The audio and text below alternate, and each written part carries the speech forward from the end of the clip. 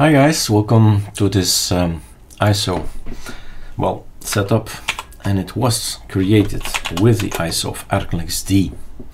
Now ArcoLinuxD is not the easy way. It's certainly not for the beginner. Sometimes we do give that advice. Don't do, right? Don't start a university course and start with phase 6, 7, 6, right? Start by taking small steps. We call it baby steps. Gradually learn about ArcoLinux, ArcoLinux. Start with ArcoLinux XL and move down to the phases, because it's just one phase before the ArcoLinux, the archway, where you need to figure it all out. So in this concept of ArcoLinuxD, you also need to figure out already something out, but you do have Calamares. As a graphical installer in phase 7, you don't. It's really all commands. Just wanted to show you that anything of these, I've been playing around with some settings. You see the bar up here, some extra stuff here, the clock there, right? And here we have the Windows 11. Yeah, the Windows 11 menu. It's available. It's on the, well, it's here, right? There is so much to be said about Plasma. You can get new global themes, you can get application titles, you can get Plasma styles, colors. There's so much.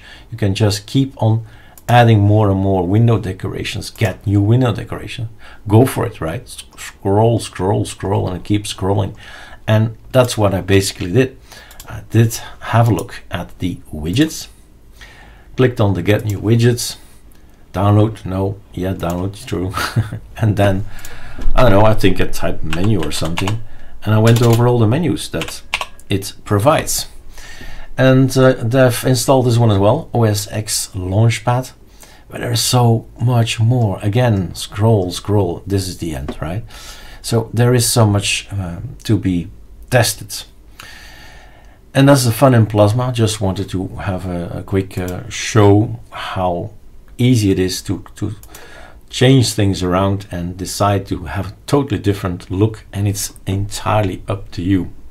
The thing is, ArcoLinuxD is difficult, right? It has not, well, the way I installed it, take a look, the way I installed it does not contain a lot of stuff. It has the Alacrity configuration, so transparency, we find it important, that's that. And system configuration, that's for the system, right? You need that. The welcome app, do you need the welcome app? Right. Grub theme mimics when you're greeted with a blue streak, or do you call it, a blue sign there when we boot up.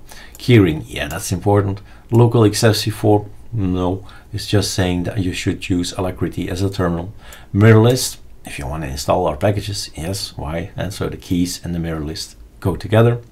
NeoFetch is just the look, the way we want to show you this. Well, up there it is already, eh? NeoFetch. Paru is reverse ordering, otherwise you get the things at the bottom. I don't know, voila. So the one we want to see is the one from repo X large, right? And then Spotify, and then move up, not the way around. SDM is for having a theme. The systemd service is for Pacman init service. The wallpapers, you don't need them, and XFC, you don't need them, right? Because this is Plasma. But I've installed some of the things so that I have my Thunar available. There you are, Thunar. Yep, it's installed. So there you go. It's a choice. I can always say all these Linux distributions, it's just a choice. Choose that kernel and choose that desktop and choose that application, and it is entirely up to you.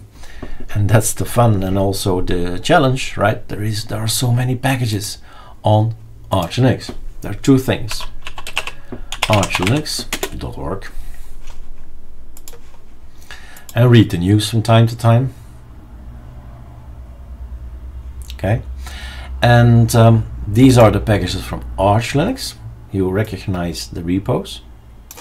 And here are the packages from AOR, and AOR is not Arch, and they say so. AOR packages are user-produced content. Any use of the provided files is your own risk, right?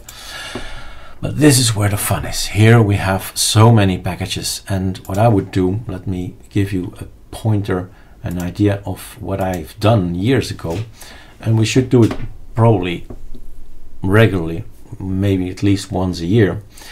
That's just for yourself, right? Not for me, but anybody on Arch. Click on the votes and see what people vote up, what they think is a great tool or a great application. And you go down and you take at least 10 pages. Look at this, 1568 pages, right? So it is 87,390, let's say, and 80,000 packages that we have on AWAR that we can install. So yes, no, we're not gonna install 80,000 packages and put that on our repo. So the main things, the most important packages, are either by votes or by popularity. And you ordin it. So this is from low to high. Let's go from high to low. Popularity, Paru, Yay, Spotify, Visual Studio Code Bin, and so on. You'll see the major applications that we have on our repo are probably in here, right? So voilà, may it inspire you, may not be yet something for you, so think about it, maybe too soon, right? We're not there to help you, hold your hand, and there are the websites, that's where we hold your hand. Take a look at all the information that's here, and YouTube is our means of hosting the videos, but they're basically in here, and you search for it with the search. The listing is also very handy. So if you go to the listing, now like for instance ArcoLinuxD, it's an easy way to see, okay, these are all desktops, so it doesn't matter what desktop this article is on. Changing the logo of NeoFetch is for everybody, not just for, and so on. So here it gives some structure and idea. These are all articles about Awesome, VSPWM. So some of them have been explained really thoroughly, others are just a taste.